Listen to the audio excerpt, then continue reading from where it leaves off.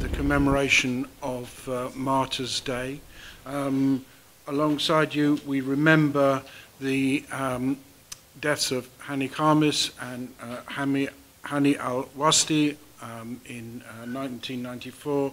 تزامنا مع ذكرى حلول عيد الشهداء، استضاف البرلمان البريطاني ندوة حول العلاقات البريطانية بالأنظمة الدكتاتورية القبلية في منطقة الخليج، وفي مقدمتها نظام عائلة آل خليفة الحاكم في البحرين.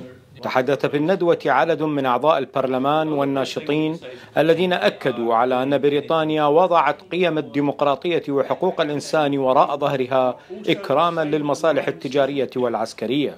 Its long relationship with the Bahraini regime is based upon trade and military links, and these are more important for the British government than the issue of human rights.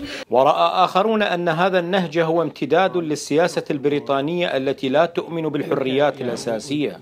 These governments, especially the British government, speaks about human rights and so on, and we live in a free democracy here in the UK, and with freedom of speech. That there actually is all a lie.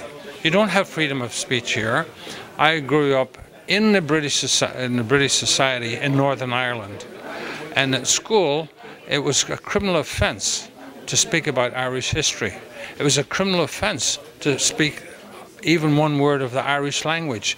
هذه السياسة البريطانية تجد جذورها في الرؤية الإمبريالية البريطانية التي تنظر إلى باقي الدول من خلال منظار الهيمنة. Within the British government, and particularly within the Conservative Party, there is still an attitude of their old imperialistic, aristocratic attitude that they have the right to tell other nations what to do, that they have the right to rule the world. It's deeply ingrained in the Tory party. السياسة البريطانية نحو البحرين لا تبدو مكترثة إلا بإطالة مدة جلوس عائلة آل خليفة على كرسي الحكم، وبما يخدم المصالح البريطانية، ولا ضير إن كان ذلك على حساب قيم حقوق الإنسان.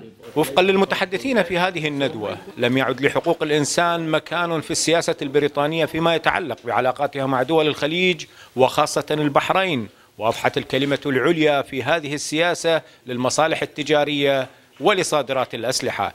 ساهر عريبي للبحرين اليوم من البرلمان البريطاني في العاصمة لندن.